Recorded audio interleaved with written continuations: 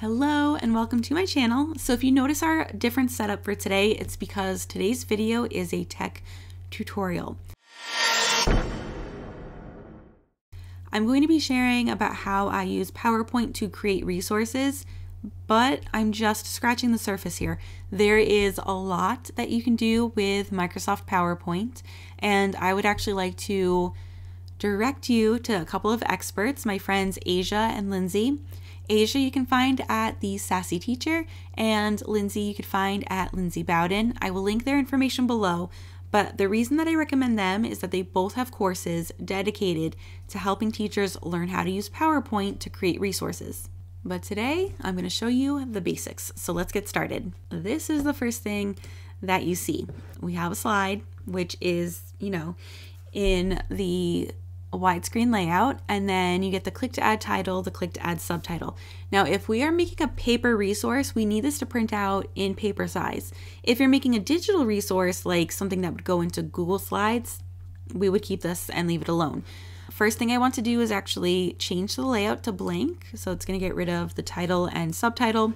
Then I would go over to design and change the slide size. Now, we're going to format it for paper. If you want the paper landscape, you're going to make it 11 by 8.5. And whether it says scale up or down doesn't matter because there's nothing on the page yet. But this is what your landscape page would look like. And if I instead wanted it to be portrait, then we would have it as 8.5 by 11. And now here's your portrait size piece of paper. Now, what we do from here really depends on what it is that we're trying to create. But let's say I wanted to do like a simple standard worksheet. I would then go to insert, go to shapes, and just start by making a rectangle, put it to no fill, keep the border there, and then I would change the height to mimic margin. So let's say I do 1/2 inch all the way around. We would change it to 10 by 7.5. Then I would go over here to align it to the center, and align it to the middle. So what I like to do is see exactly where everything lands, because what I don't want to do is add text that goes here at the bottom and then gets cut off when it goes to print. I mean, it would be nice to have the whole page, and that's how I design my posters, but the reality is that your printer is not going to be printing ink all the way to the edge of the pages. So I just like to have the margin here so I can see exactly where it's supposed to be, know exactly how it's going to look. And then at the end, when I'm done, I'm going to delete that so it won't be there unless you want to have a border around your page, which is totally fine. Now, if you want to add in text, you can double click anywhere and you'll get text. Let's say I want space for the name and the date.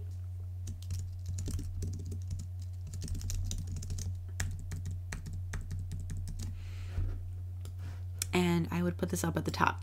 Now, your text is always going to default in PowerPoint to 18 unless you play with your settings. So we'd probably want that to be at 0.12, and you can change your font to whatever makes you happy. This is my current favorite, PB Pour Over Coffee. It's just a very clean, beautiful font. So I like to have a spot for the date, and then have a spot for the period, and then I usually extend the name line until it fills everything going right there. And then what you can also do is just have the text box go right to the edge there. So that would be the top of the worksheet. I'd also add in text for the directions, or we could just continue on in this text box. Now, to actually add in the worksheet, you could use a table, which I went more in depth with in the Microsoft Word video. The tables in PowerPoint are not as robust as the tables in Microsoft Word. There was another trick I forgot to show in the Microsoft Word video actually, where I could highlight a row and then I could move the border in just this row without it affecting the rest of the table. That's not an option here in PowerPoint, which is kind of a bummer. But I can still do the main things like distribute the columns, distribute the rows. Whenever you put a table into PowerPoint, it's automatically going to put the shading like this, so I like to get rid of the shading, and I like to add the borders in.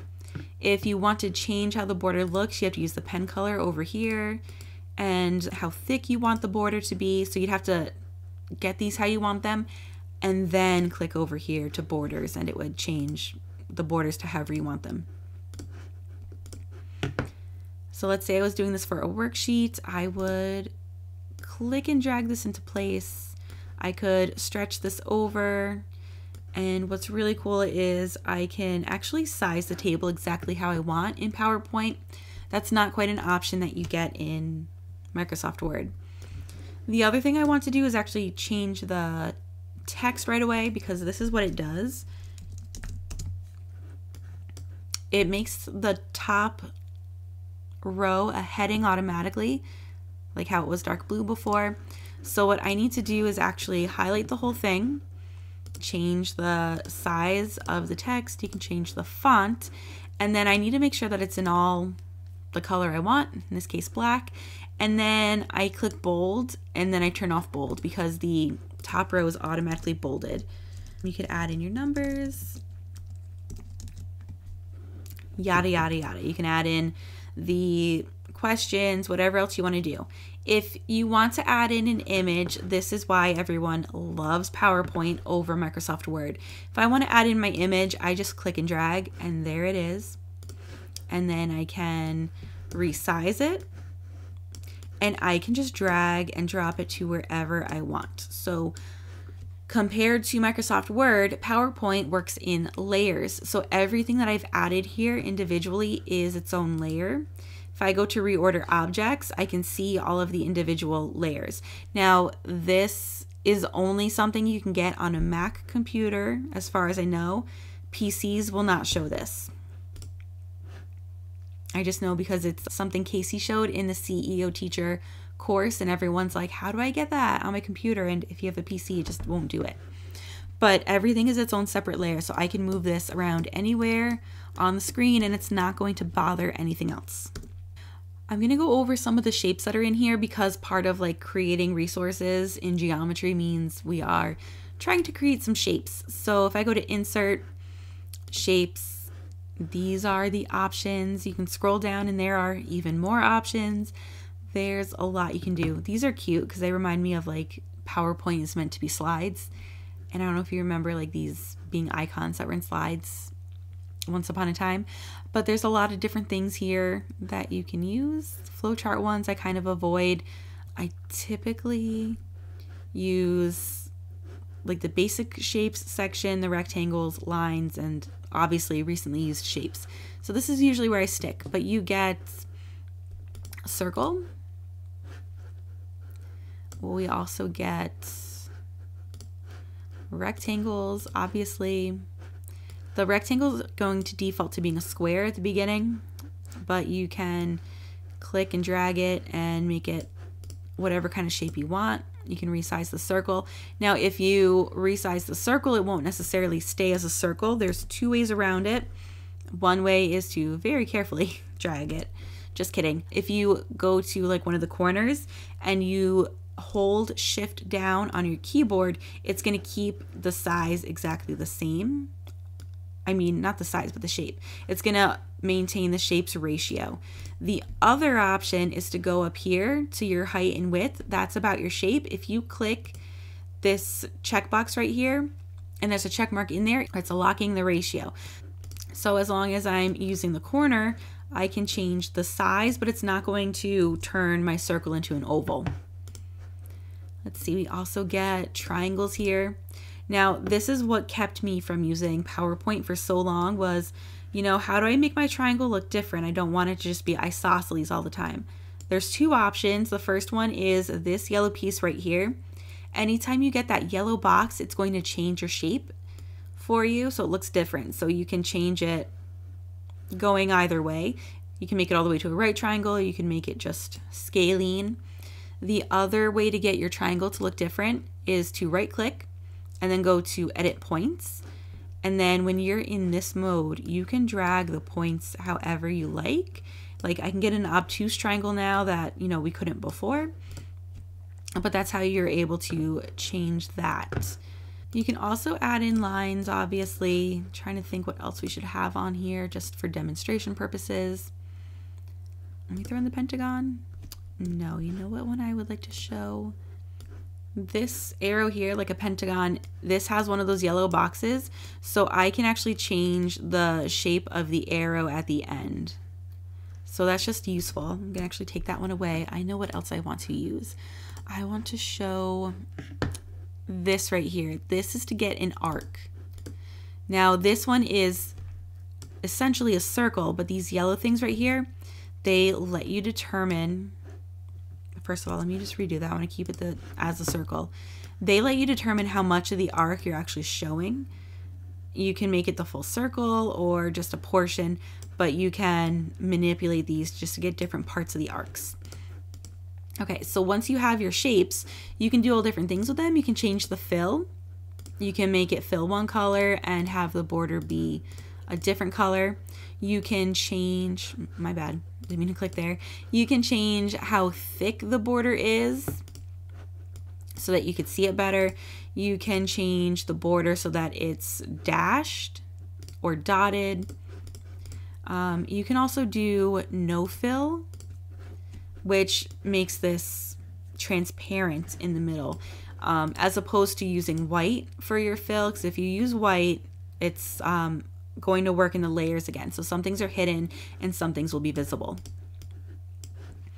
You can also right click and go to Format Shape, and that's going to bring up this menu that's being shown here. And from here, you could do some of those same things. You can change how the shape is being filled, like what color it is.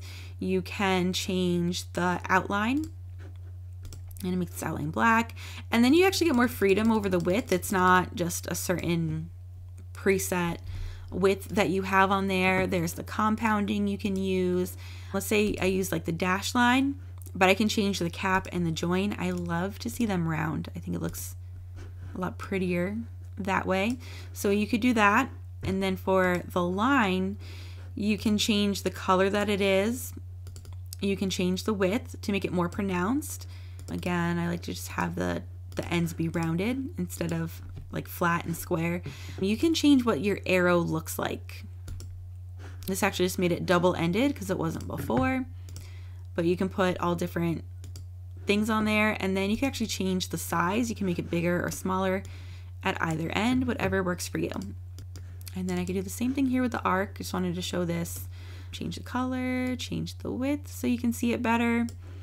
And then I just did a project recently. I was working on the geometry word wall the other day, and I just put the round dots for the arrows instead, and it really showed like these are the endpoints on the arc. So that is like the gist of using PowerPoint, just like the very, very basics just to get you started. I just thought of something else really important to share before we end the video here. So what's really cool about PowerPoint is that it works really well as a drag and drop, but you get these guides that pop up as you move your figures around on the page. But you can also get a more precise thing going on here, because sometimes you get them to pop up, sometimes they're gone. You can use the alignment tools under the shape format tab. So you can align center to the center of the slide. You can align to the middle. So now this is like dead center on my page for sure. I can take the other shapes here. If I hold down Control or Command, I can click multiples. I can make sure that they're all centered, except it will try to align to the selected objects. I want it to align to the slide, so I just need to double check this here. Now when I align center, they're all centered. If I want them to be, evenly spaced apart, I can go to distribute, in this case, vertically, then they're all evenly spaced. If I want this to really be like in the middle of the page, I can group them together. And so now these are all together, and when I go to align them to the middle, it's actually going to put them in the middle. It did put them in the middle. I didn't think it was aligned to the middle, but it is. I could also go ahead and rotate this around. Can move it to the top, can move it to the bottom, can move it back to the middle. The possibilities here are really endless with PowerPoint. That's why if you want to really know more, strongly suggest enrolling yourself into a course where you can see everything, because there is a lot to explore and a lot of different options.